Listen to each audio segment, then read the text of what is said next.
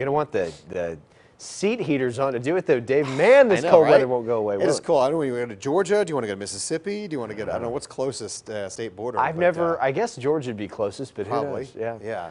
Depends on where you want to go. I just know I want the heat on.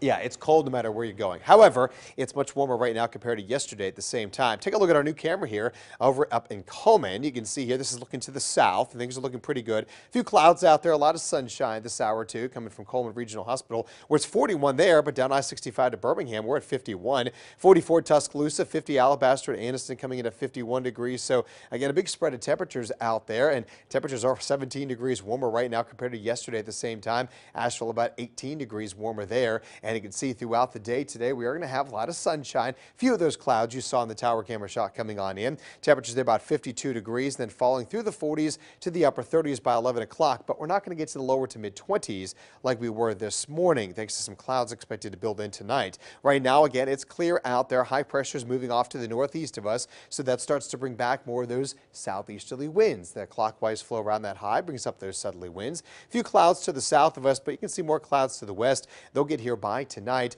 and it's all part of our next front. This one coming through the Plain States, that's going to get here on Thursday, and when it does, it is going to bring our rain chance up to 60% out there. But things get a little interesting with when this rain starts to come to an end and cold air moving in.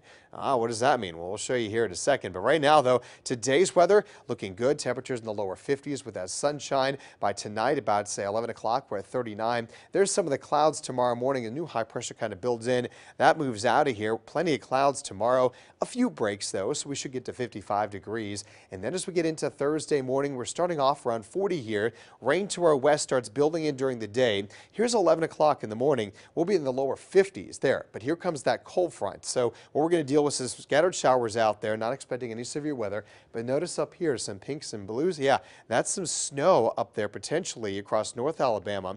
Once this front moves through, the tail end of this may try to bring us some wintry mix again. This is 3 o'clock Thursday afternoon. Will be 35 here. So it'll be interesting to see how this plays out. Tomorrow's model runs and into Thursday mornings as well. And eventually that clears out quickly before we fall down to the 20s. It's going to get really cold as we go beyond that time frame. So definitely look for some big changes. Speaking of the 20s, if you're heading up to the national championship game, how about 20s for high temperatures next Monday? Early outlook there, mostly sunny, but definitely quite cold in Indianapolis. So 55 tomorrow, 52 Thursday with that front coming in, falling temperatures again down to 23 again. Some places to the north, maybe Gadsden, Coleman could have a little wintry mix, and then 41 for a high on Friday. All right.